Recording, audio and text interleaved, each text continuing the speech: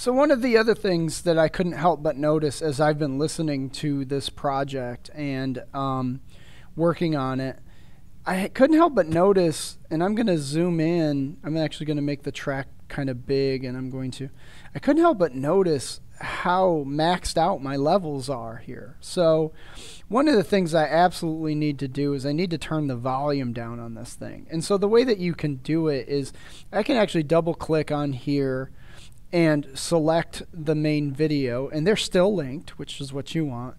And I'm gonna close my video tab over here, my motion tab, and I'm gonna go over to volume. And the volume right now is too big. Like, that volume is way too loud. So if I want to move the volume down for the entire audio track, the easiest way to do it is I'm going to unclick this, because right now it wants to make keyframes. I don't want any keyframes.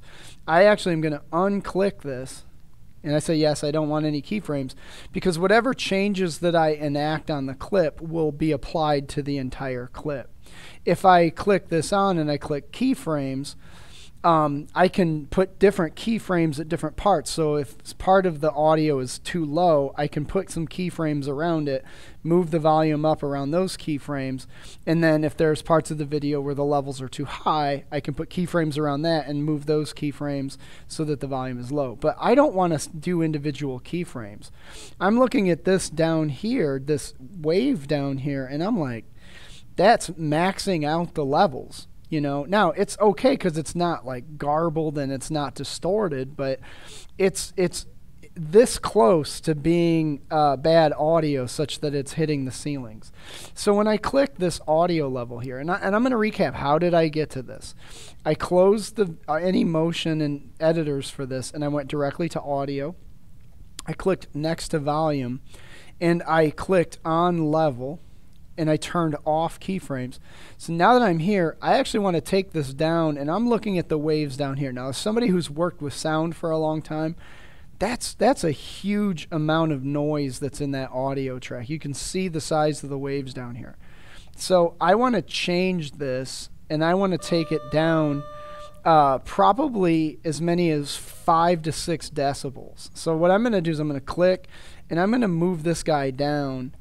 And what'll happen is, and I'm going to hit Control Z just for a second. So this is what it sounds like when I haven't edited the levels.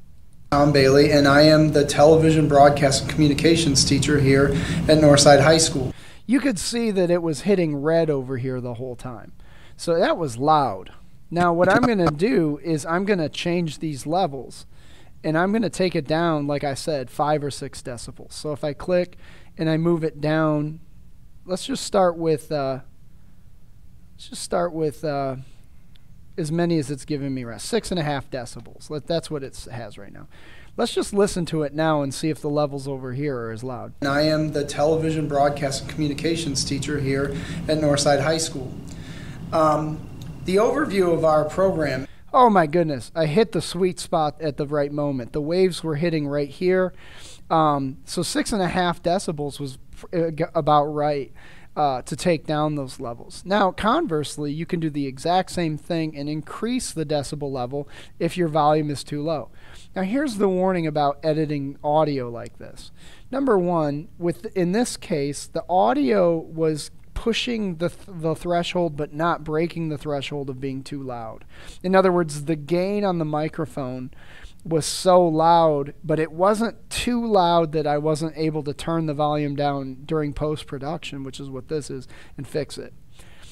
On the other hand, you can have audio that's not loud enough. In fact, if it's hardly making any waves at all, it doesn't matter how many decibels you increase that by.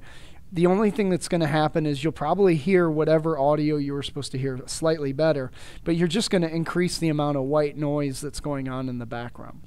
So that's one way that you can take the audio of a clip and edit the entire clip's audio so that it's a reasonable volume, either downward or upward. In this case, the audio needed to go downward.